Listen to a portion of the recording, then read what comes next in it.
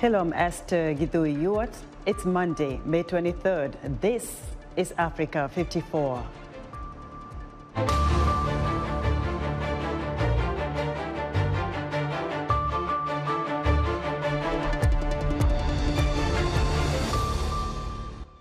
Tigrayans fleeing hunger are so hopeless, some are abandoning their families.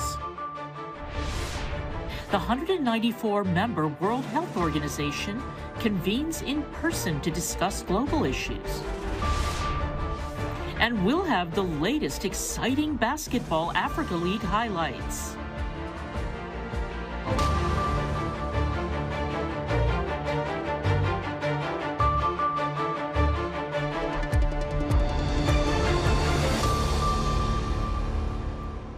Nigerian police have discovered the severed head of a state legislator who went missing last week in Anambra State, where the government accuses separatists of carrying out a spate of killings and kidnappings.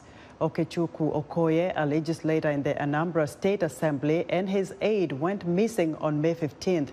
His head was found Saturday night in a park in the Newi South government area, according to Anambra State Police. The Anambra State governor has put up a $24,000 reward for information on the killer or killers. For months, only a trickle of aid has entered Ethiopia's Tigray region, parts of which the United Nations says are likely in a state of famine. Some Tigrayans fleeing hunger are so hopeless they are abandoning their families. Henry Wilkins reports from Sekota. Tigray has been under a de facto humanitarian blockade for a year, with the Ethiopian government and Tigrayan rebels, TPLF, blaming each other for preventing aid from getting through. Journalists are banned from entering the region, but recently VOA travelled to the town of Sekota, just 10 kilometres away from Tigray. Here, thousands of people displaced from Tigray by war and hunger congregate each morning outside aid points, set up by the UN and non-profits. Some days they receive food, mostly they do not. Many live in hastily erected metal shelters, like Kasahun Baye, a father of 6 who arrived in Sekota from Tigray recently. This small bag of personal items is all he has. He left everything behind, including his family. I know my family has nothing to eat, but I can't do anything. I will try to bring them here if they survive until I can go back. I'm not cruel. It's because the situation is beyond anything I am able to deal with. Aid agencies say displaced persons staying in vast tents on the outskirts of Sekota are in a state of emergency for lack of food. In Tigray, they say some 700,000 people are living under famine-like conditions. At least 1,900 children have already died of starvation, say regional officials. But the full extent of the humanitarian disaster is not known due to an information blackout. Many are unable even to escape Tigray. Kasa Tagaru belongs to the Amhara ethnic group. She says her ethnic Tigrayan husband did not come with her and her children because he feared being killed due to his ethnicity by soldiers, either crossing the civil war's front line or when he arrived in Amhara. Is he alive or dead from starvation or something else? My 9-year-old daughter is always asking about him. Militia groups as well as military personnel are everywhere in Sekota, a buffer to Tigrayan forces just beyond the horizon. Rights groups have been ringing the alarm bells about ethnic-based violence and killings against Tigrayans by militias and security forces, including in the Amhara region. Establishing humanitarian corridors to allow people to escape Tigray would help alleviate the crisis, say advocacy groups. Absolutely, there need to be more ways for civilians who are trying to flee to get out. I mean, that is a basic principle in international law. That's a very basic kind of, refugee 101 issue. Zenash Woku is an aid worker in Sekota. We are accepting displaced people that arrive here, even though they are from Tigray. That is part of being human. I believe people shouldn't suffer because of disagreement among politicians. Meanwhile, Desperation continues to drive people to make the treacherous journey to Sokoto across these rugged hills. The journey takes 4 days and nights without any food or water. Anyway, what have I got to lose? I would rather die trying to get out than stay here and die of hunger. Most people who spoke to VOA said before leaving Tigray they witnessed adults and children dying of starvation. Henry Wilkins for VOA News, Sokoto, Ethiopia. Authorities in Ethiopia's northern Amhara region have arrested 4 employees of a US-based online media outlet, while the whereabouts of 2 others are unclear. Nisia International Broadcasting confirms 3 employees were arrested on Thursday and a 4th was arrested on Friday.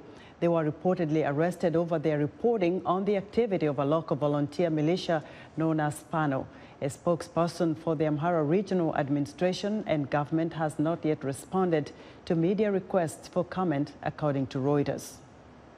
A government official says hundreds of people have been evacuated to safety after heavy rains hammered South Africa's coastal province of KwaZulu-Natal, flooding roads and damaging property.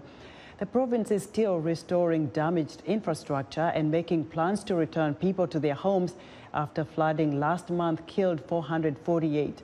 More than 6,800 were left homeless. Officials say April's flooding caused more than $1.58 billion of infrastructure damage. The World Health Organization held its annual health assembly over the weekend, marking the first time the WHO has convened its 194 member states for an in-person gathering since COVID-19 surfaced in late 2019. Paul Ndiho has more.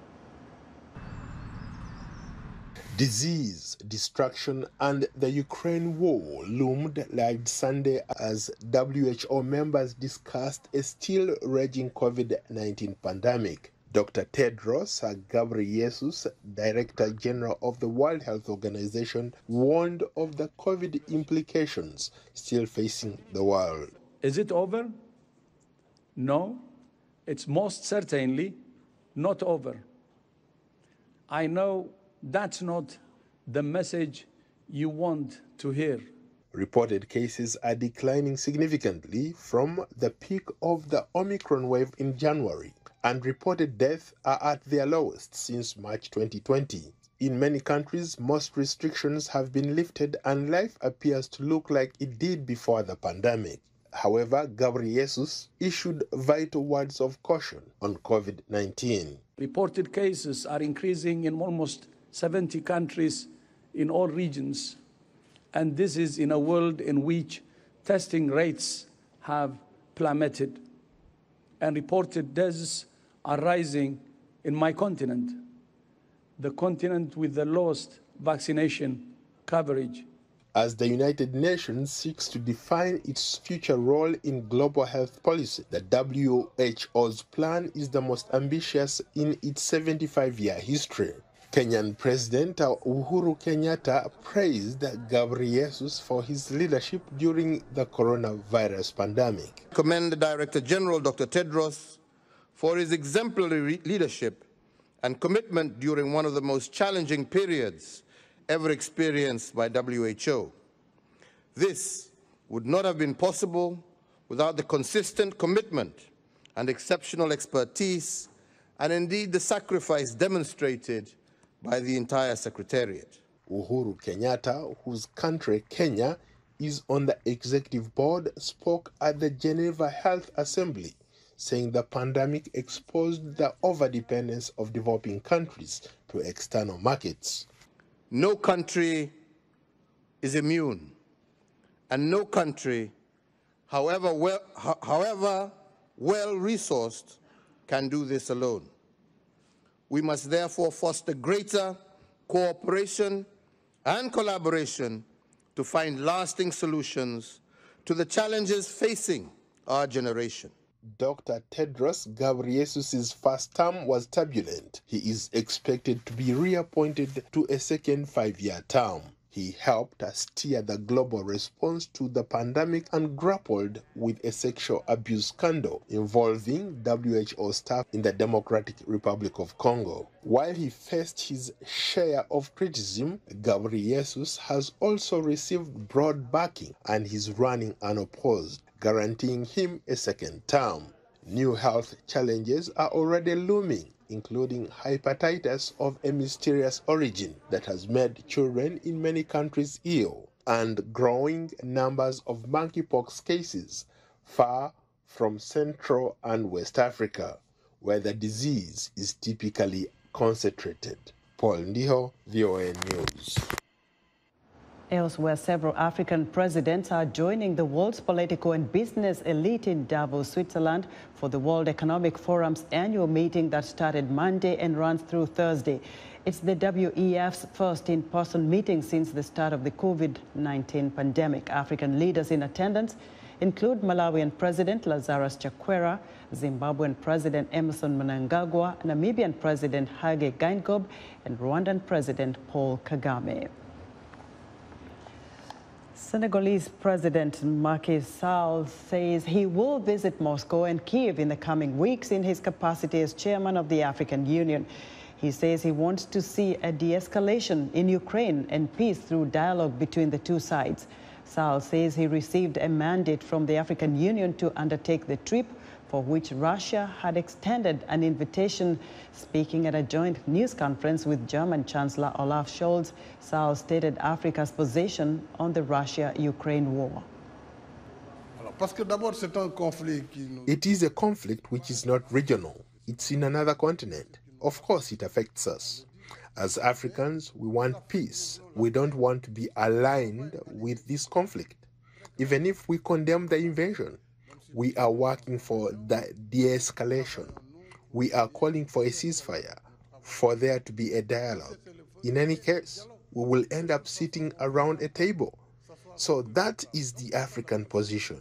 It is not to say that we are for or against this one or that one. And that's our position. That was Macky Sall, chairman of the African Union, speaking. Indigenous groups in South Africa say they remain concerned that a controversial development project to build Amazon's African headquarters on land that they hold sacred could still go ahead, despite a court ruling that has suspended construction. Clara Frank has more.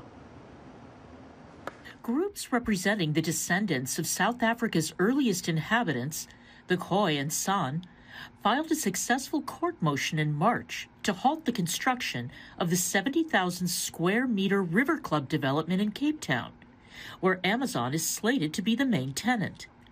The judge in the case says that the development's economic and infrastructural benefits should never override the fundamental rights of indigenous groups.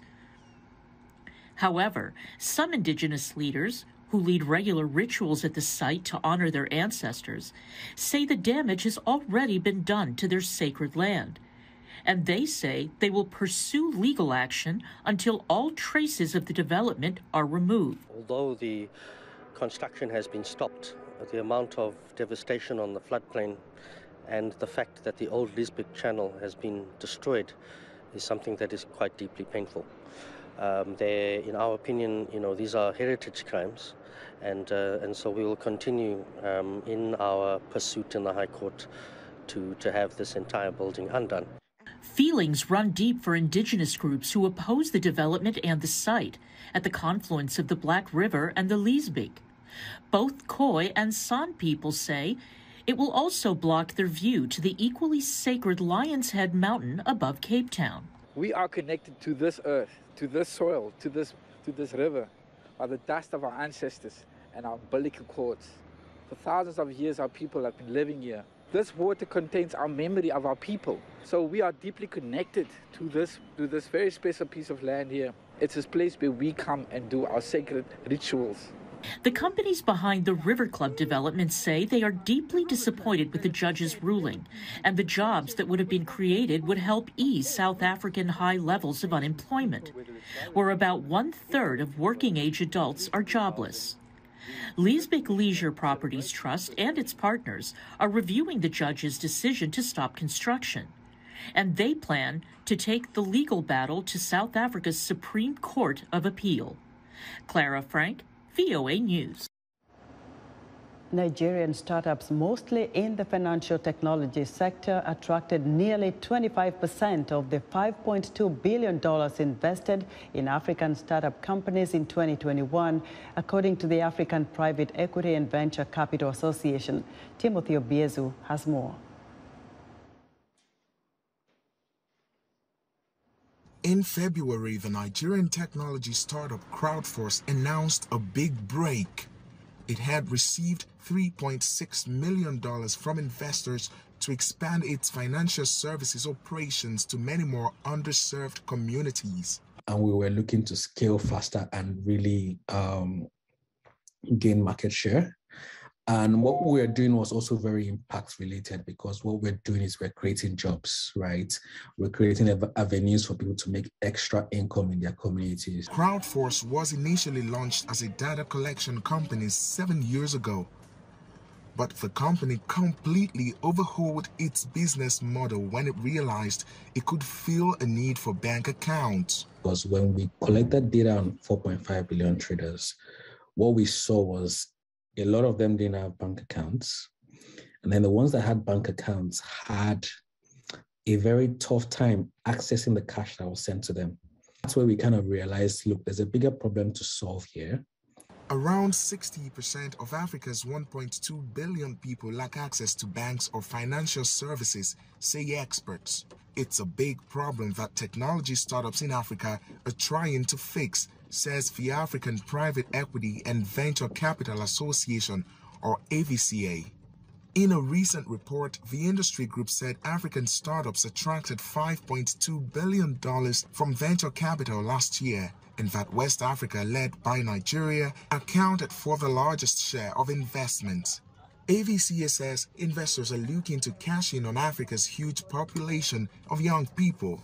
Africa has the most youthful population in the world, and as such, as the proportion of skilled labor increases, then we expect to see a surge in human capital. AVCA says increased internet penetration in Africa and more favorable government policies are also contributing to increased investments in financial technology services, or fintech. But there are obstacles to overcome, such as weak currencies and policies, say some experts. It's still made up of virgin markets. The standard of living is quite low, and our regulations haven't been consistent in recent times. Yet, with new talent emerging in technology, more startups with big goals are emerging in Nigeria and elsewhere in Africa. Timothy Obiezu for VOA News, Abuja, Nigeria. Let us know what you think about Africa 54 and all our VOA Africa programs in our website at voaafrica.com. Be sure to join Africa 54 on Tuesday for Lino Mudu's weekly health report. Still to come, we'll have Basketball African League highlights from Rwanda. But first, here's Heidi Adams to tell us about Wednesday's Straight Talk Africa. On the next Straight Talk Africa, my conversation with Nobel Peace Prize laureate Dr. Denis Mukwege. He'll talk about his new book, his work helping women caught in armed conflict, and his global campaign to end rape as a weapon of war. We'll also look at the impact of the abortion debate in the United States on countries in Africa and other parts of the world. We'll discuss why terminating pregnancies is not permitted for any reason in 10 out of 54 countries in Africa. Join me, Heidi Adams, on the next Straight Talk Africa.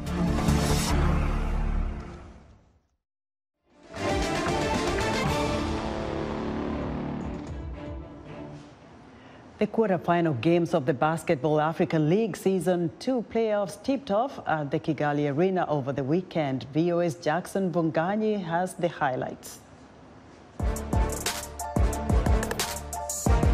Morocco was still in need during the second quarter with a big play as La Richie passes to El Masbahi, who got the ball to Drame for a nice dunk, tying the score at 23. But with 5 minutes left in the half, Petros Goncalves hits a three-pointer, pushing their lead to 10. Down by 26, Morocco's von Stoglin finds Haruna, who makes a three to get his team some points with less than 9 minutes left in the game.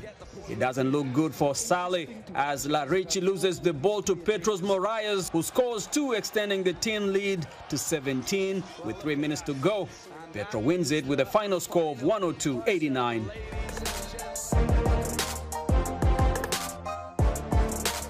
And then there was Cameroon's FAP, who beat host Rwanda's Reg by just 3 points. Down by 4 in the third, Rwanda's Fila tries to make a pass but loses the ball to Cameroon's Moman, who finds Bias for a nice dunk.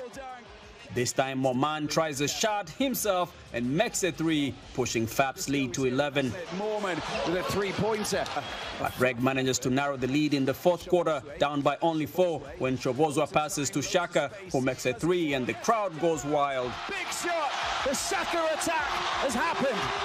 Less than 10 seconds to go, and Rwanda's Dizeye passes to Thomas Jr., who tries to tie the game with a three but misses. And that is the end of the second quarter final. Cameroon beats the host team 66-63.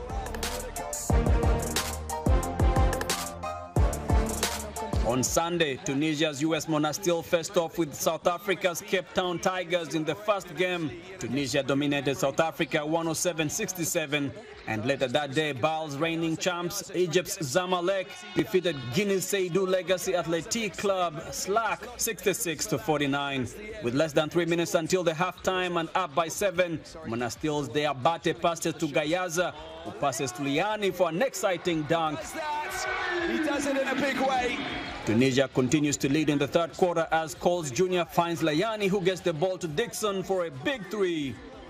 5 minutes left in the game and Cape Town continues to struggle, being down by 21. Ganapamo passes to Kabongo, but he loses the ball and Tunisia's Slimane dunks on the other end of the court. With a few seconds to go, Monastir's Abasi passes to Jaziri, who hits a three in the last seconds of the game, winning the game by 40 points. Another domination took place on Sunday when Egypt's Zamalek beat Guinea's SLAC by 17 points. It was close to the half when Zamalek's Strawberry Jr. stole the ball and scored a big three, extending their lead to 15. He goes for a big three. Guinea's Miller Jr. comes down with 2 points to cut Zamalek's lead to 10. But Zamalek continues to dominate in the fourth quarter when Sosa finds Mahmoud for a one-handed dunk. The statement dunk there, big hand. Under 4 minutes left in the game and Strawberry passes to Kejo, who hits a three as Egypt stays well on top and ending the game with a final score of 66-49.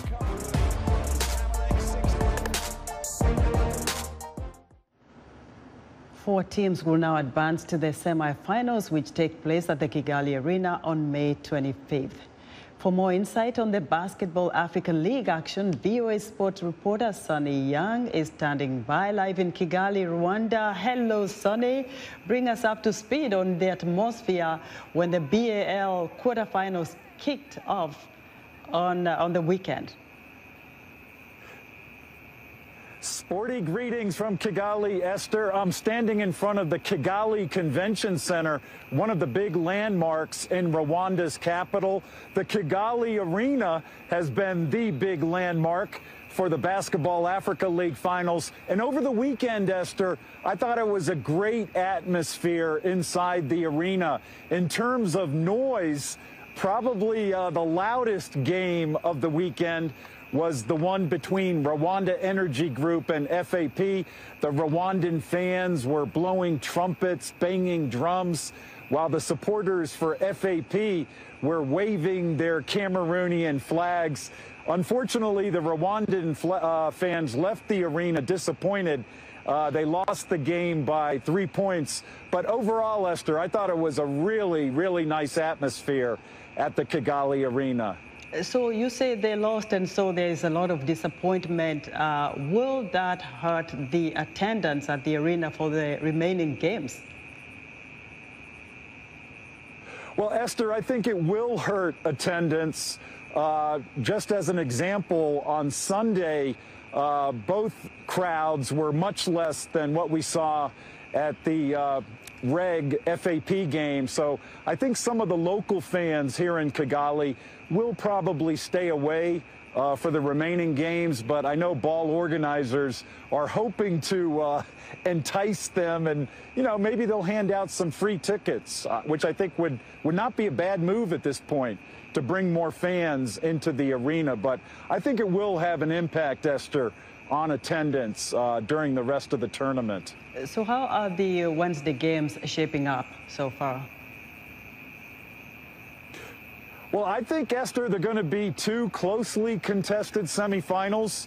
In the first semifinal, FAP will play Petro de Luanda from Angola, and that will be followed by probably the best semifinal. That'll be a rematch of the 2021 final between U.S. Monastir from Tunisia and Zamalek from Egypt. Now, Zamalek, Esther, has not lost a game during 2 BAL seasons. They have won 12 consecutive games. On the revenge factor, though, Monastir really hoping to topple Zamalek and bring the trophy home to Tunisia. We'll be watching, Sunny. Thank you so much for your reporting. VOA Sunny Young reporting live for us from Kigali, Rwanda. And that's our show for today. Be sure to watch Africa 54 on our website at voaafrica.com. From all of us here in Washington, thanks for watching.